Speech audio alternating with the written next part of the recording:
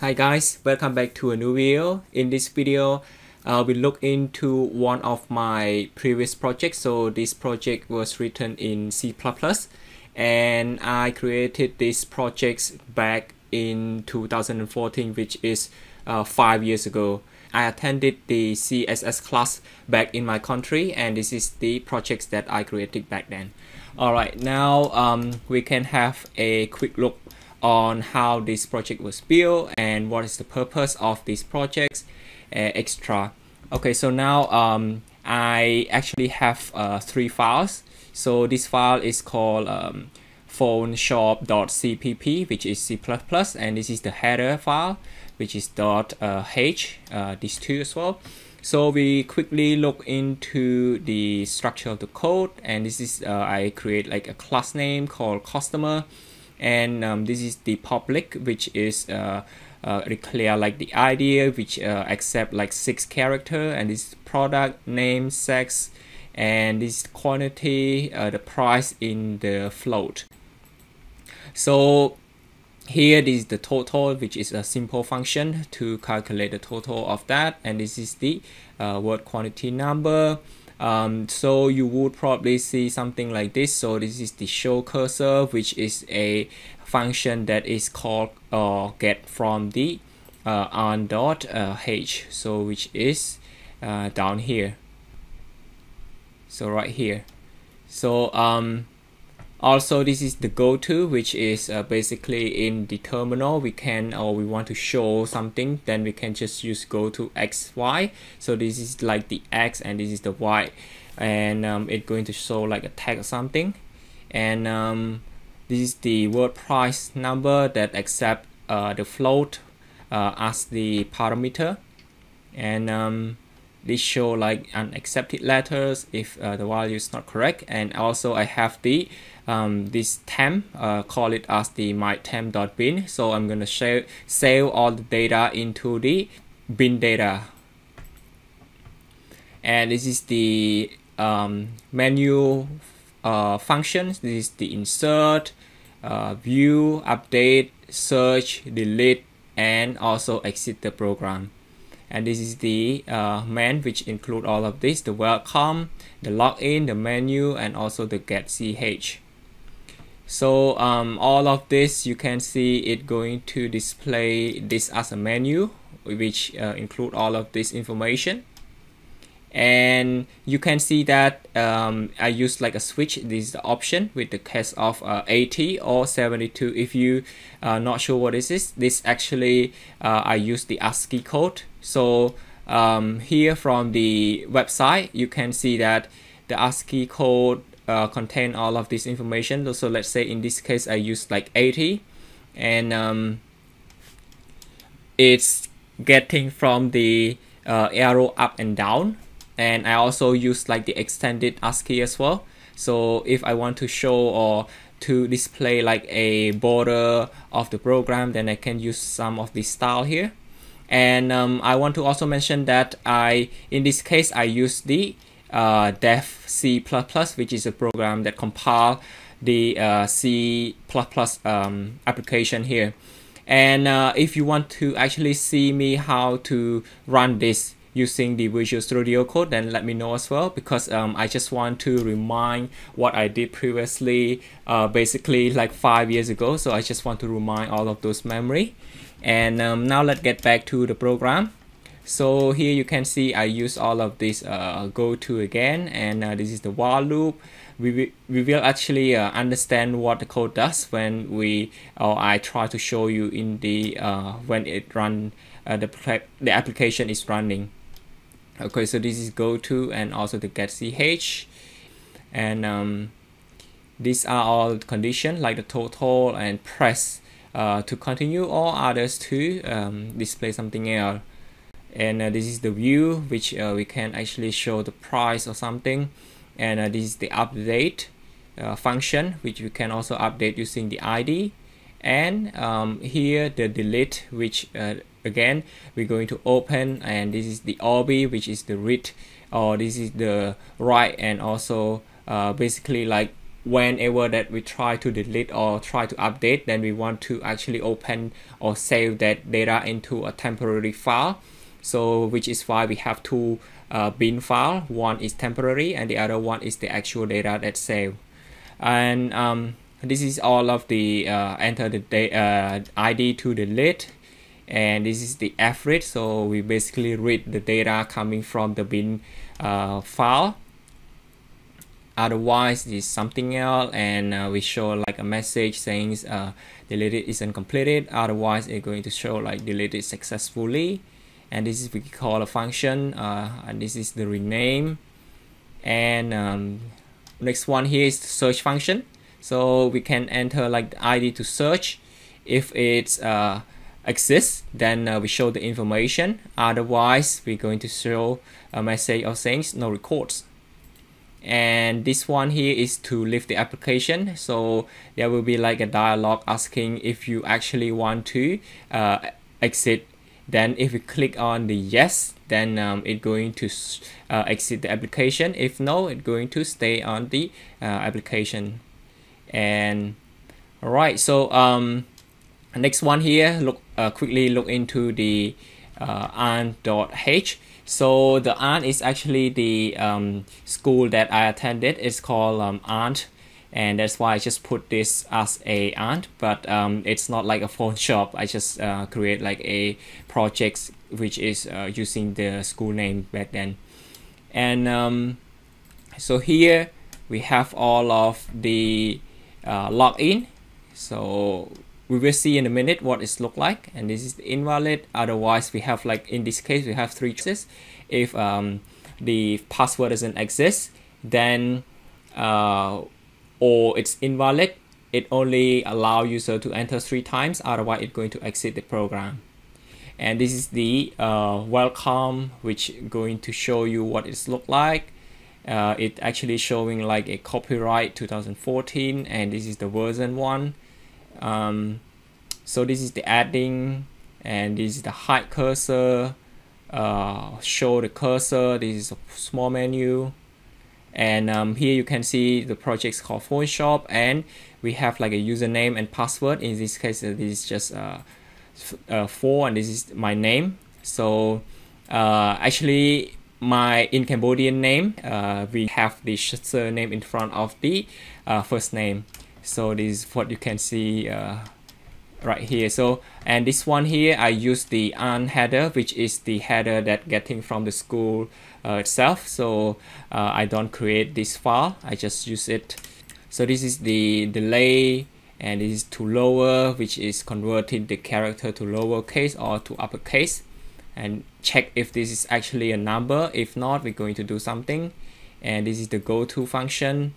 Like you can see the coordinate x, y, and this is clearing the screen. And one here is the for color.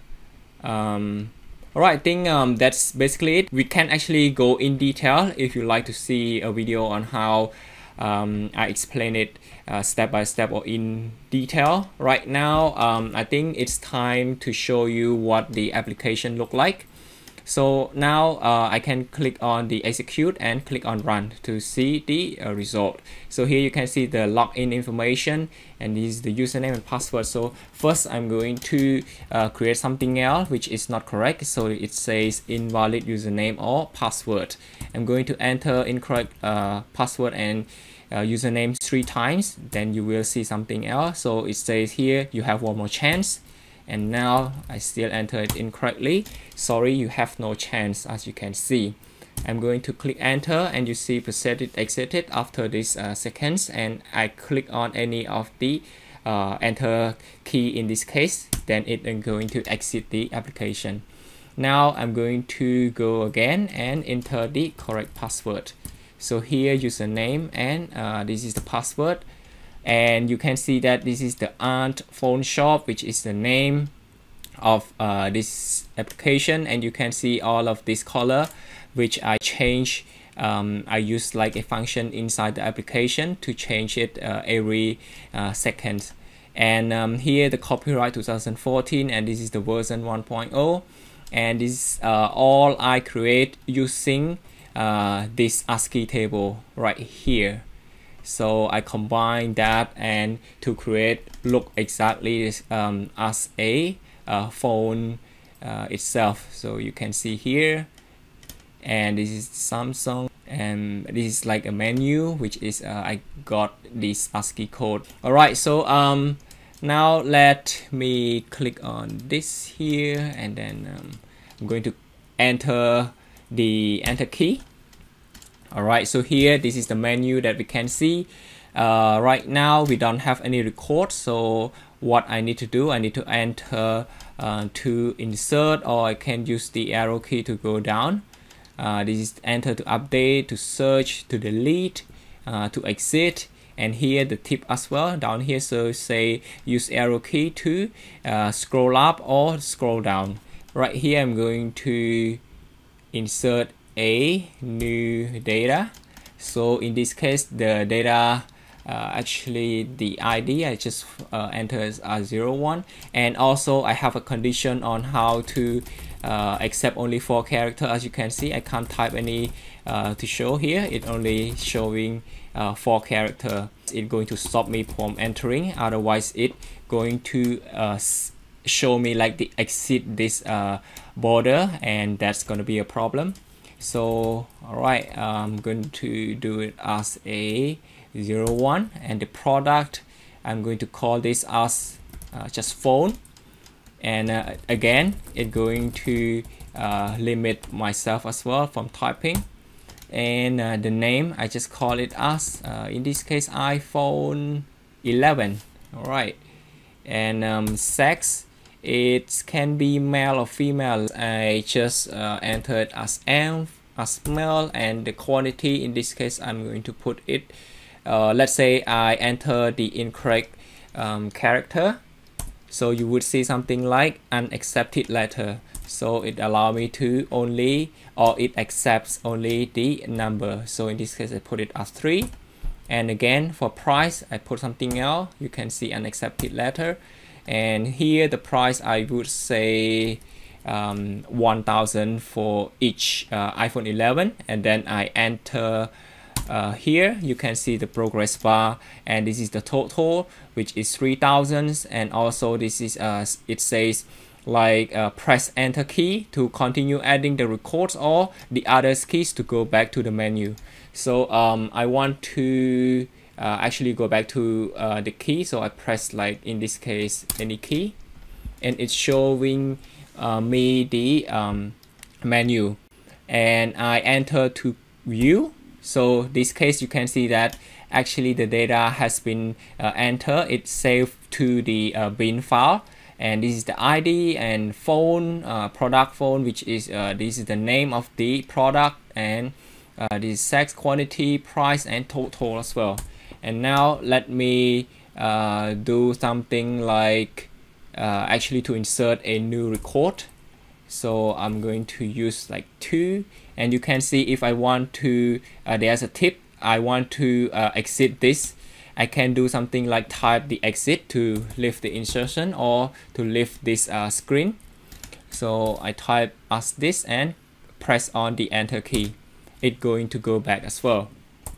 Now let me enter a new record. So again I'm going to do something like same as phone. In this case it's going to be maybe Samsung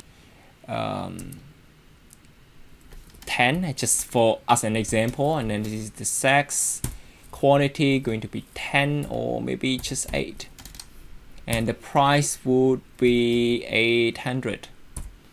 So it's going to calculate for me. This is the total price, and I want to actually enter a new record. I can press on the enter key, and you can see something like this, but I'm not going to do it now. Exit here, going back to the enter to view here, so you can see that this is the record that we have entered. And now this is the enter to update. So I enter something else which is not exist, and update isn't completed. Now what I can do, I can just press on the access ID, and it going to the ID is 1, and I can now change the ID, the data of that product. So again, it's going to be just phone, and in this case it's going to be iPhone 10. All right, and sex, smell, quantity in this case 5, and quantity here is $900, and it showed the total down here instead when we try to update. All right, update successfully. Now I want to actually see the result, the updated result. So here you can see that the iPhone now changed from iPhone 11 to iPhone X, and this is the quantity and the total as well. Okay, so here we have already updated data, and now we can actually search for the data as well. So now I'm going to search something that does not exist. Number 4, no records, and I search for the ID 01. It's going to show me this result, which is the result which is the same as the one that we after updating the data. And here number 2 going to show me this result as well, and enter to delete. So we can also delete the data. I'm going to enter something that doesn't exist. In the deleting isn't completed. So what I can do, I can just press on something that exists, and it show me this dialog asking, are you sure to delete? And if we press on the white keyword, it's going to confirm yes, and if not, and to cancel that. So now I just press on and to see the update isn't completed. And now again I try to do it and press on the Y, deleting with this delay. As you can see as well, there is something like progress bar, updating successfully. Now I go back to enter the view here to see the result. So you can see that one record have been deleted, which is the ID 01. So last one here is the edit to exit. When I click on that, you can see that there are 2 here. So when I press on the arrow left and right, and I can actually choose here as well. So if I press no, then it's going to go to this menu. If I press on the yes here, it's going to terminate this application when I click on this again. Alright, so I think that's pretty much it for this tutorial. I just want to show you what I did previously, and not only that, inside the projects folder I also have this as well back then. So here's the iPhone shop. I use all of this ASCII to as you can see, like to create the name, and this is the username, which is admin, and this is the password, and this is the year that I built this application. About me, just my name, and this is the software, which is dev C++, and the custom header files have 2, and the program file, which is the phoneshop.cpp. And one last file here is this file. So this is all written in Khmer or in Cambodian words, and this is just my name, and this is the date that I submitted this project or this assignment, and this is about all of the phone shop, and this is the features, which is the welcome screen and all of these things here, and this is all the technology and the software that I use. So which is this which the version and the C++ programming language. So again, yep, if you want to actually see me how to explain all of the code in depth, then let me know, and otherwise see you guys in the next video.